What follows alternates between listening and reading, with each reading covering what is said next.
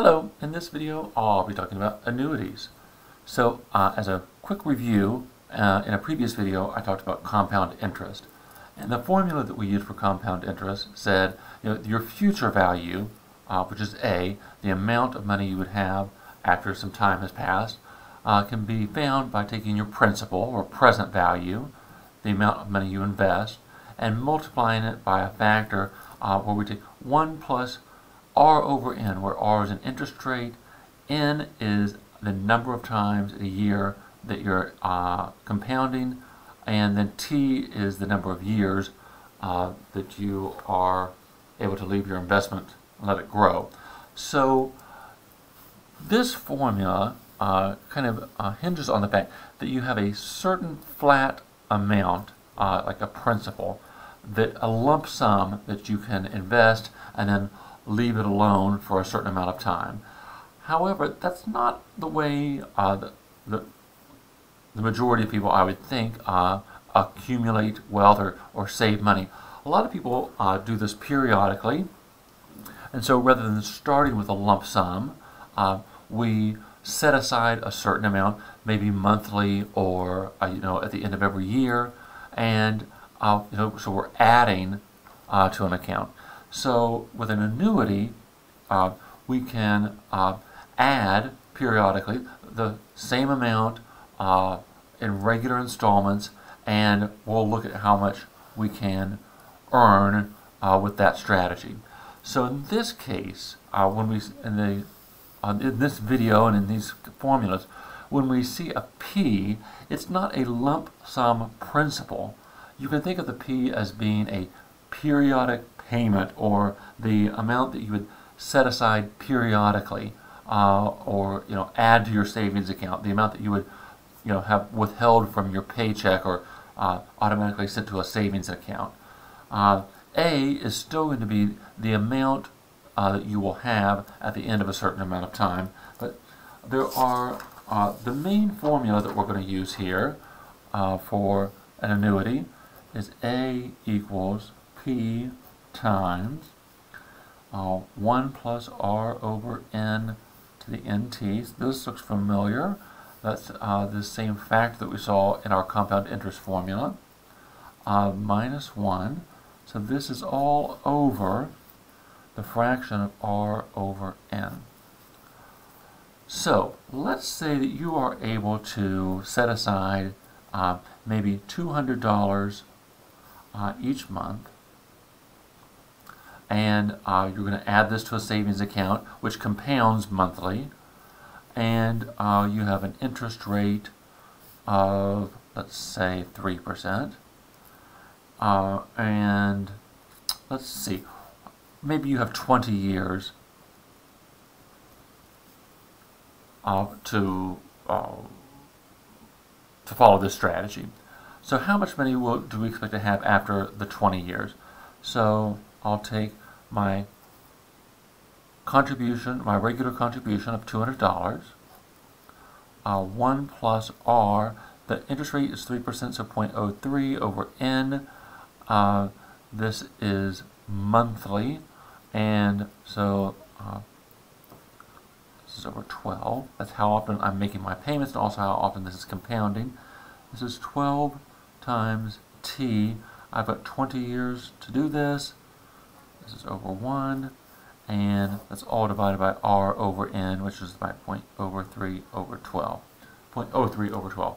So how am I going to do this? I'm going to work from the inside out in my calculator by taking 0.03 and dividing that by 12, adding 1, and then raising that to the power of 12 times 20. So then I need to subtract 1. So this piece is 0.82075 and some change. I'm just going to multiply that by 200 and then divide by 0.03 divided by 12. I'm using parentheses to make sure that that division of 0.03 by 12 happens before I take the previous result and divide it. So hit enter, and this gives me $65,660.40. So if I'm able to set aside $200 a month for 20 years, at the end of that period I can have almost $66,000. Okay, so let's look at another scenario here. Maybe you don't set aside money monthly, maybe you do it annually.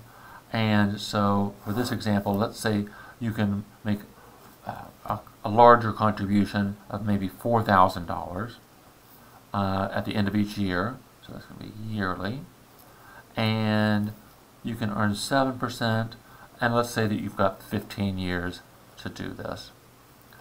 So the amount of money that you will have after 15 years, your periodic contribution is $4,000, and we'll take 1 plus R, which is 0.07. Now, since this is yearly, the value I'm using for N is 1. So this is going to be, and 1 times 15, and then I'll subtract 1, and this is going to be all over R over N, so this will just be over 0.07 since my N is 1. Right there, don't. So let's see what that works out to be. 1.07, that's 1 plus 0.07 raised to the power of 15 minus 1 times 4,000 and then divided by 0.07.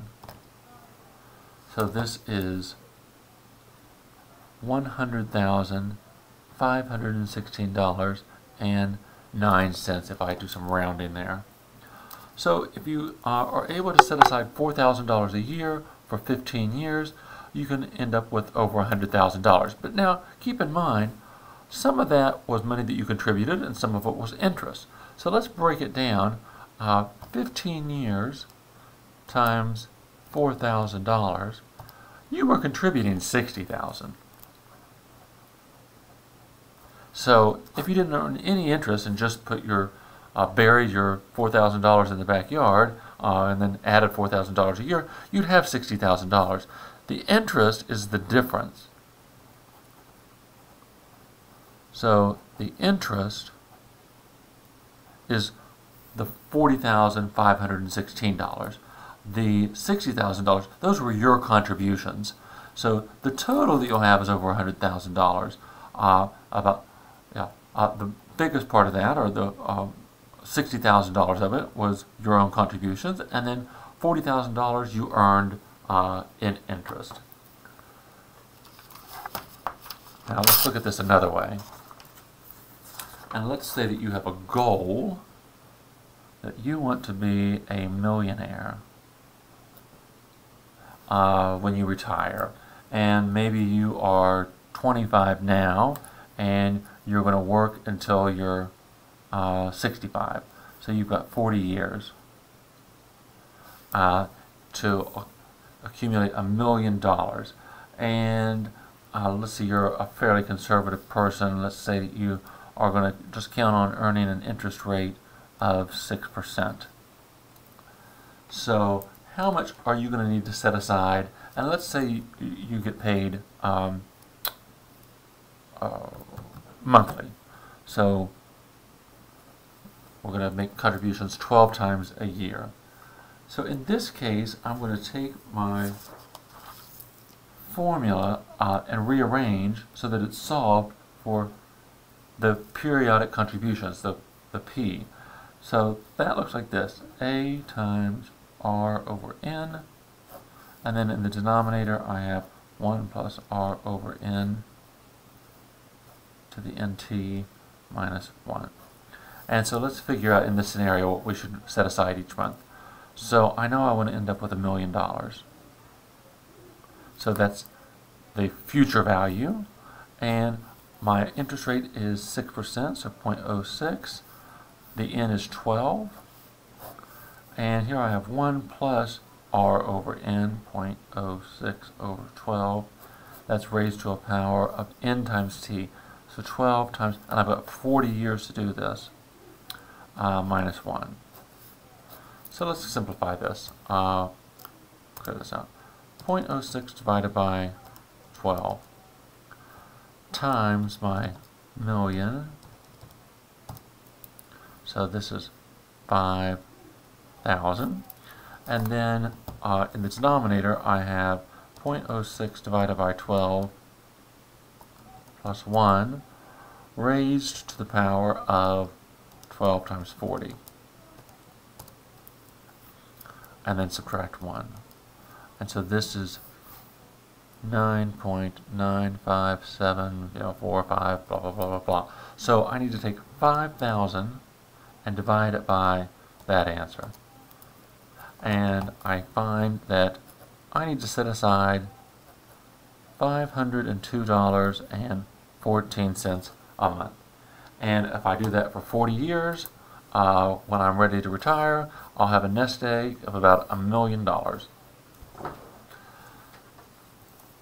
Okay, so those are some examples of how showing the two versions of the annuity formula.